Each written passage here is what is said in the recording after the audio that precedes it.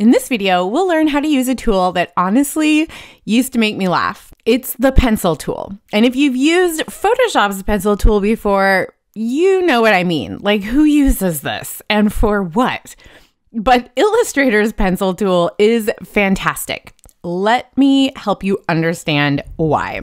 First of all, the keyboard shortcut for the pencil tool is N because it's nifty and it's neato and it's gnarly, which doesn't start with N, but you know what I mean. So you can also find it over here on your toolbar. So far, all the shape tools that we've seen have been used to create closed shapes, but this time we're going to be using the pencil tool to create open shapes. Essentially, that means we're going to be drawing lines. So when I'm working with open shapes, especially lines, I'm thinking about the stroke color, not the fill color, because in most cases, open shapes have their fill set to none. So I'm going to set the fill to none, and for the stroke, I'm going to choose a light color, maybe like this beige right here. The pencil tool has some really neat settings that can be super helpful. And in Illustrator, one of the ways that you can access settings for any particular tool is to double click on it in the toolbar. So let's take a look at the nifty pencil options by double clicking. And here we can see all kinds of different options. The one that we're going to focus on right now is called Fidelity. To help us draw really nice, smooth lines that don't look like we've been mainlining caffeine all day, let's take the slider and drag it all the way to the right. And we'll click OK. So I'm going to pick one of these pots on this bottom one here, and I'm going to just click and drag to draw a series of 3 lines, like preschool level art here. So I'm going to click and I'm going to drag and let go. And I'll start here and click and drag and let go, and click and drag and let go. We want to make sure that the lines we draw go well past the pot.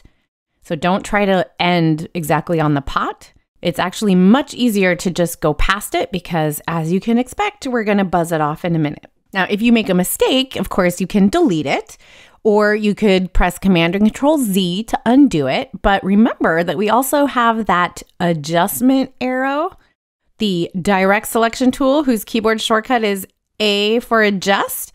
So for example, I'm going to press Command plus to zoom in here a bit. I don't really like where I ended up with this line. It's crossing this one so close to the edge, it's not noticeable.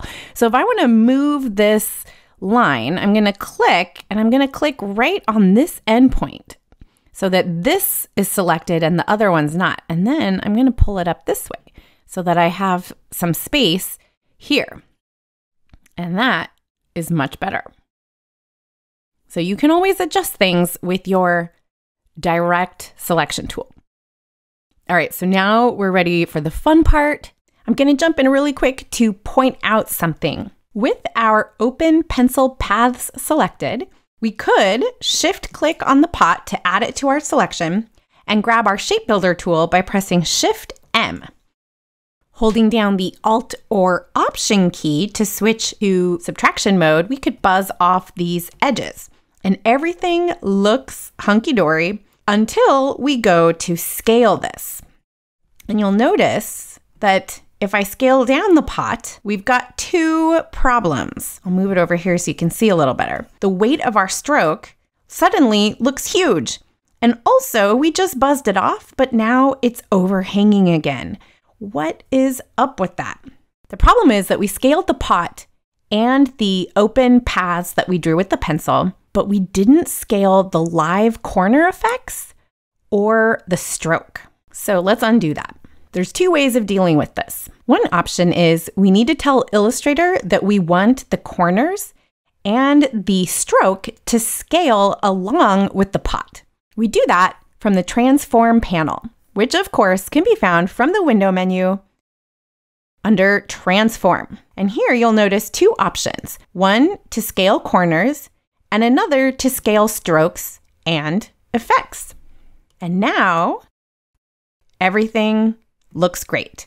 The strokes scale to maintain the same relative width, and the corners scaled so that everything still lines up. The other option is we can expand these strokes.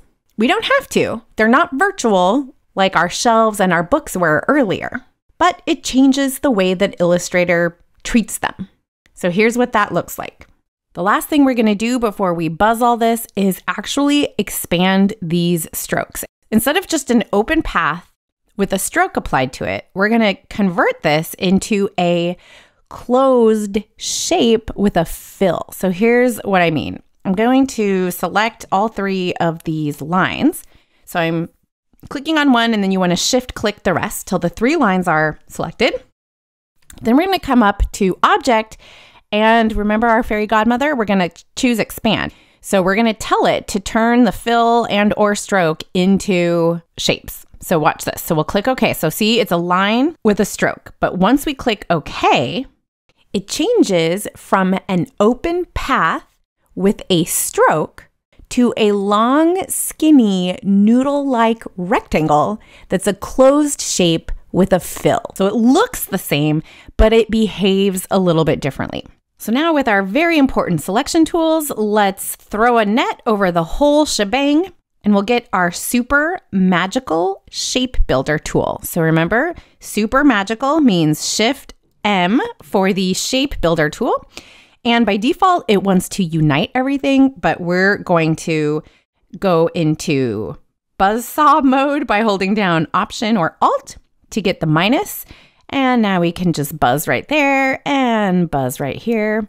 And that looks great. And you'll notice if we look up here, this is one of the rare instances where Illustrator did not group it. Can you believe it? So let's group it ourselves by using the keyboard shortcut Command or Control and the letter G for group. So now we have this group. I'm going to zoom out by pressing Command or Control and the number 0. Let's switch to our very important selection tool and drag this down here to the shelf. And we're going to need to make it smaller. At least I do. Your pot might be a better size, but I need to make mine smaller. So to do that, I am shift dragging from the corner to keep it proportional, right? Because otherwise it's going to get distorted. So that's a look at the nifty pencil tool. And we just used it to draw open shapes in the form of lines. And in order to keep everything looking good when scaled, we can either tell Illustrator to scale the live corners and stroke along with the pot, or in this case, we expanded the open path with a stroke to turn it into a closed path with a fill. We also saw that here in Illustrator, you can call up the settings for various tools by double clicking on them, which brought us our pencil tool options, and we cranked up the smooth setting under fidelity to make sure that our lines were nice and smooth. And indeed, they look good, right?